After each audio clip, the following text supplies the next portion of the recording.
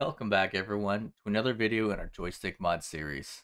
On our journey so far, we've built our joystick, programmed it to WASD, or up, down, left, right, explored alternative software, XPatter and ReWASD, and looked at the exciting console support that this mod has. If you haven't watched those videos, the links will be down below. There are things you will need for this mod: a Teensy, with or without pins, jumper cables or solderable wire for the version that you pick, and a joystick, with or without pins, so we can connect this all together. Once your joystick is complete and put together, we can go ahead and start programming our joystick for the Xinput library. Here in this video, I'll be showing you each and every step to get it up and running. This is a straightforward, no bullshit guide on turning your joystick into a legit Xbox 360 controller. Granted though, this is for the PC only. So now we don't have to do any more fighting with alternative software that emulates a controller. We get to ditch the likes of World of Joysticks, Xbox 360 controller emulator, ReWASD. You are going to enjoy the ability to plug and play, and you can take this wherever you go.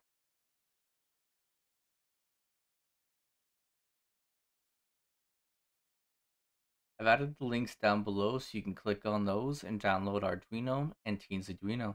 See you in the next step.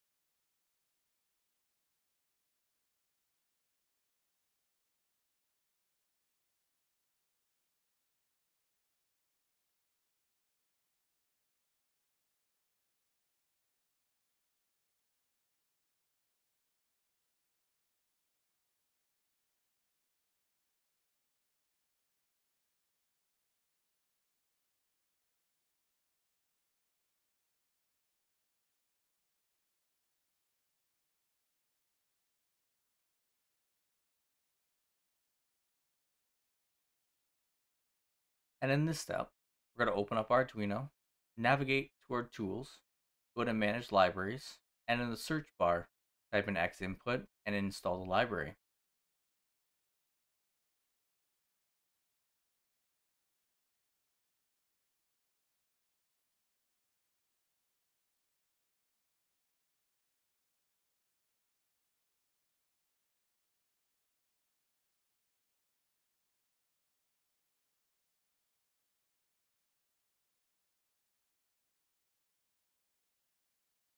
So my dumbass looked at everything David Madison released and internally thought, well, shit, this looks easy. I just got to open my Arduino folder on my PC, make the necessary changes to the files, and everything should be good to go. Change some code here, type some stuff there. Well, I was horribly wrong. I should have put more attention into what was wrote about, and I'm going to show you exactly how stupid I was. Let's show you how easy this is. In addition to the Arduino and Teensyduino links below, I've added the links to both GitHub repositories. The repositories we're using are the Arduino Xinput and Arduino Xinput Teensy. Let's begin our install. Feel free to pause the video at any time, as this is very quick. Let's open our first repository and navigate to code and proceed to download the zip file.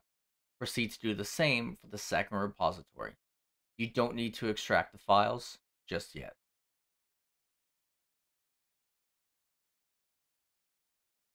What you need to do now is open your Arduino installation folder on your PC.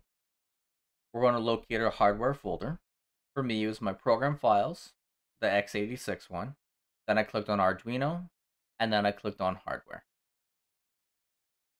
Extract your zip files from a moment ago and copy those folders into the hardware folder you see here. Yours should look the same as what's on screen. With that, we're just about done. For this last step though, it is easier to have two hardware windows open on your computer at the same time. When you've got two hardware folders open at the same time, for which you can see right now for me, we're going to be relocating two more files, and then we're complete. In the first window, open the Arduino Xinput Teensy master folder. Click on Teensy. Click on AVR. You'll see right now that mine is empty because I've already copied it over. On your second window, you're going to open up Teensy, AVR, and you're going to see cores and boards. Those two would have been in this window, but I've already copied it. Copy these, carry them over, and replace those files. You need to replace it for this to work. And with that, you're done. Your setup is complete, and we can get on to programming with the Xinput in Arduino.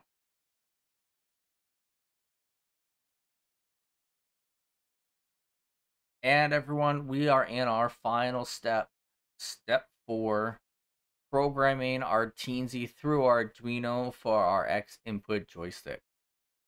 What we're going to do first is we're going to go to Tools, and we're going to set up what we need to set up for the joystick to work.